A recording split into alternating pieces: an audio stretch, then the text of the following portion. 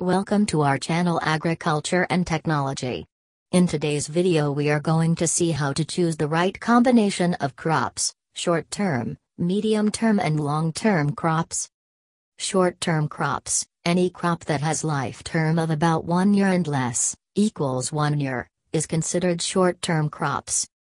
For e.g., paddy, leafy green vegetables, cereals, millets etc. Medium-term crops, any crop that has life term of greater than 1 year and less than 5 years, 1 year and equals 5 years, is considered medium-term crops. For e.g., sugarcane, banana, bamboo, papaya etc.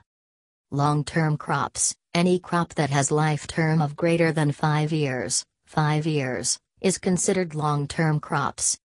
For e.g., mango, coconut, teak etc. Is it a necessity to go for only short-term or medium-term or long-term crops? Does one exclude the other?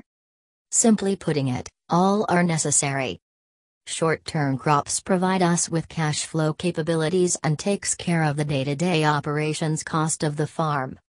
Medium-term crops provide cash flow capabilities that will allow the farmer to extend the farming operations, like buying costly machinery which may be required for the farm. Long-term crops provide cash flow capabilities that will allow the farmer to plan for the long term. Please note that in both the medium-term and long-term crops there is the waiting, gestation, period for output, and hence keep this in mind while planning for further activities in the farm. By following the SML model and ensuring diversification well, the farmer's profit or loss is well balanced and they can easily carry on without much difficulty. By adopting the SML model, we can see the following benefits.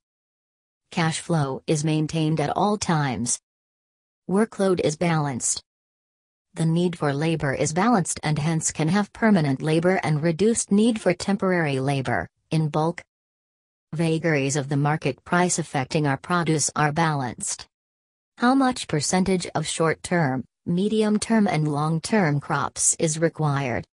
We should have a balanced approach here and ensure that all the crops have a similar percentage of land allocated to it.